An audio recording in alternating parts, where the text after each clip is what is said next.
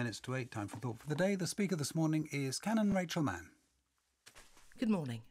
When I was a fresh-faced curate 2 decades ago, I was stunned when my training vicar told me that, in his view, all clerical careers end in failure. He was such a good priest, kind, patient and prayerful. He had energy and loved people. How on earth could he even think his life work might end in failure? Nearly 20 years on, I see his point. Things don't go to plan.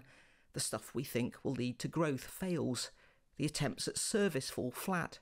And we aren't always around long enough to see the seeds we planted grow. I suspect that all these challenges apply as much, if not more, to those who pursue a life of public service. Given its complexity and pressures, there will always be things left undone. Careers can end for all sorts of reasons.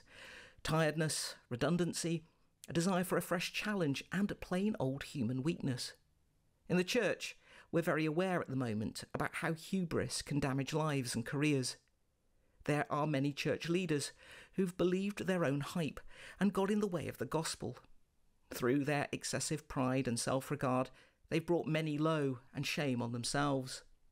The book of Proverbs says, "Pride goeth before destruction, and a haughty spirit before a fall." It's not just the clergy to whom this applies. Taking stock of our lives is something most of us do from time to time.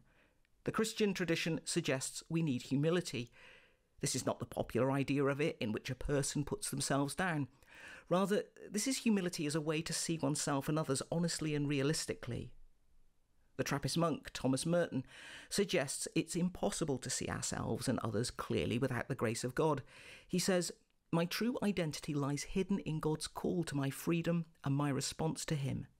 For Merton, only God sees us fully, and as we get to know him better, we get to know ourselves more fully, and we're set free to live lives shaped by goodness rather than pride.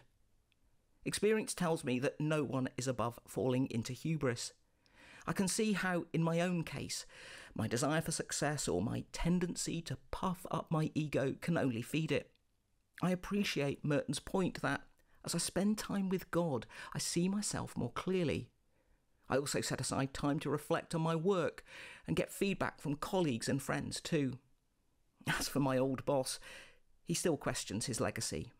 I don't, but his honesty only helps me appreciate his achievements all the more.